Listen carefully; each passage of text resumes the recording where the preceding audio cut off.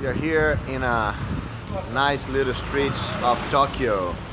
I'm here with Andres Almire. Hi Andres, how you doing, man? Hello Bruno, how is everybody? Cool. So we got a question from Rafael, and Rafael asked, what can students, he didn't say anyone, just a student, right? A student, maybe at university or high school or something, how can he improve or get into the computer career, the software developer career, while living in the countryside, right? So maybe he doesn't live in a big city and he doesn't have access to a lot of people. He might not be able to work for large companies. Okay. And can he still work as a software developer? I will say certainly yes.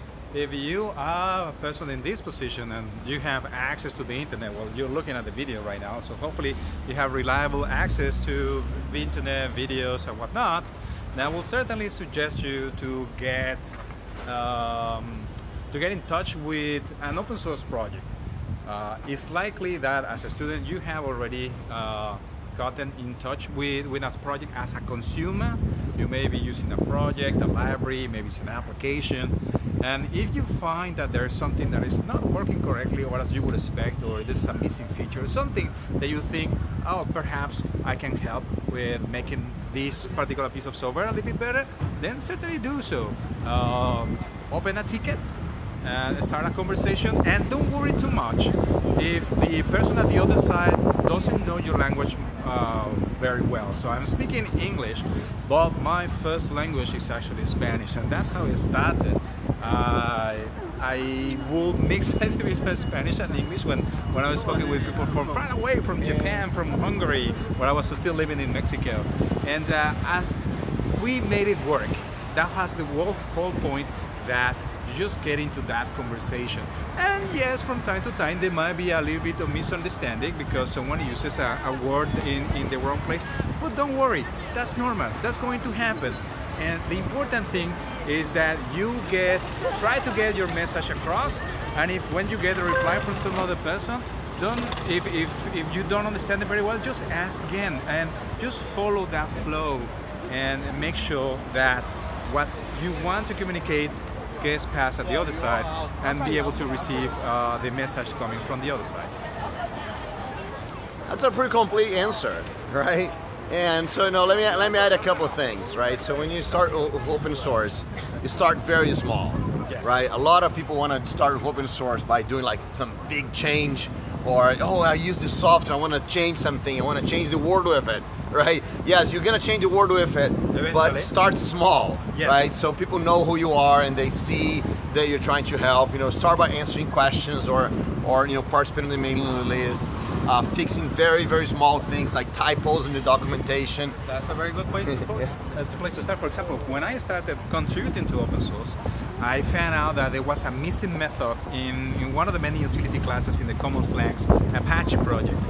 And I sent a pull request, but in that time, we were still using Subversion, so I didn't even know how to create a software patch. I just simply said, hey guys, there's a missing feature, can we fix it? I said, yes, please send me a patch. So, okay, so I know how to fix code, but have no clue how to work with source control. And I asked, again, what I said, engaged in that conversation, they gave me some pointers, and eventually they accepted my contribution. And because it took, a couple of weeks perhaps, and it was a small contribution, then I found that there was another problem, and I fixed it. And I already knew how to send patches. So one thing led to another, and then 13 years later, I'm here with my friend Bruno Souza from Brazil, working on the streets in Japan. So you have no clue where a small contribution to open source is going to lead you. But one thing is for sure, you will learn new things, you will make amazing friends, and it will change the perspective of your whole world. Yeah, since we're talking about your students in the countryside, in the small places, a couple of other things that you can do, right? There's no excuses. No matter where you are, you have access to the internet, right? Like Andres said, right? So you can participate on forums, you can participate on discussions, you can share what you know, right? The little things that you learn, you can share.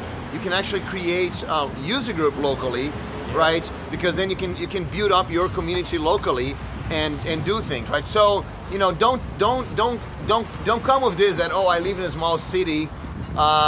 If your small city is connected to the internet, right, you live in the big world with all of us, right? That is correct. So join in the conversation, join in the revolution of open source, and this is how we can make the world a much better place. Yeah, so this is Bruno Souza and Anders Almiré directly from Tokyo. Ciao.